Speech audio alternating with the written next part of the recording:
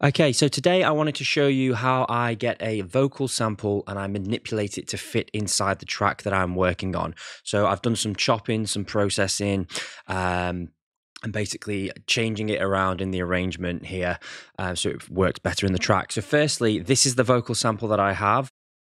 You are here to discover the deepest truth about yourself. Okay, and this is it in the context of the track. You are here to discover the deepest truth about yourself. You are here. Okay, so what you'll notice first off is I've got some processing, but I'll go through that in a second.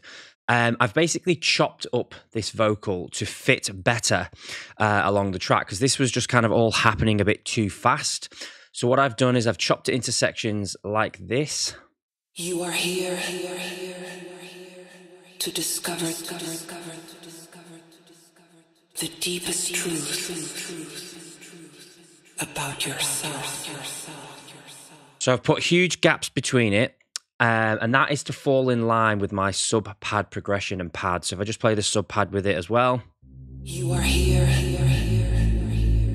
to discover the deepest truth about yourself. So when I then chopped it up, it had obviously huge sections between it which weren't filled out.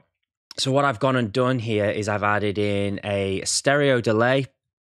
Quite wet really. Let's turn it all off so you can hear it without it, and then I'll add them in. You are here to discover the deepest truth about yourself. So you can hear it's quite dry. Now there is some extra fades that need to just be put on here as well. I've done it on this second one here because there was a little tiny click. But these ones aren't as obvious, so I still need to go through and clean these up slightly. So you'll see that when I add in the stereo delay, it kind of fills in these gaps. We've got a quarter note on the left side and a half note on the right side, so it kind of fills it in with quite a bit of feedback. You are here to discover the deepest truth about yourself. And I've set the feedback so it almost just sort of stops the delay on this one before it comes into this one. So let you hear that again. You are here to discover the deepest truth about yourself. So then what I've done is I've added in some reverb. It's got a length of 3.47 seconds. Quite a bit of reverb in there. This is it with it off. You are here. And this is with it on. You are here to discover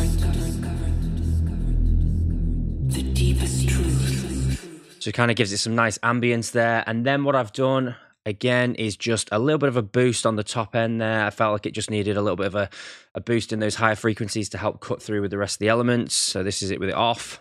You are here with it on. You are here to discover. So it just kind of brings it forward a little bit in the mix. Again, not a massive amount of processing. It didn't really need it. The vocal sounds nice as it is. And these are generally what I will do with if I've got a nice vocal sample, a bit of delay and a bit of reverb, and obviously setting that up so that it sounds nice in the mix. So if you want to hear it again in the mix, or let me introduce some new elements as well. I've got some pads. You are here to discover the deepest truth about yourself. I'll bring the melody in. You are here to discover the deepest truth about yourself. You are here And then I have gone in and actually just duplicate that across for the next 8 bars as well. Now, what I will do earlier on in the track, but I've not got to that point yet, is I will probably chop up little tiny bits of this and massively delay and reverb them to create atmospheres from this original vocal. Well, not the original, the one that I've chopped up.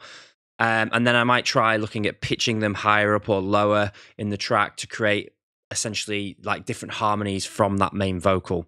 So this is how I go about looking how I go about doing vocals in a track for something like this.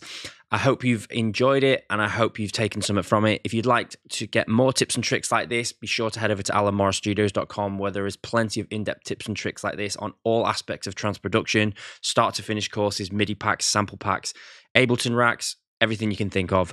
So thanks a lot for watching. I'll see you in the next one. Cheers.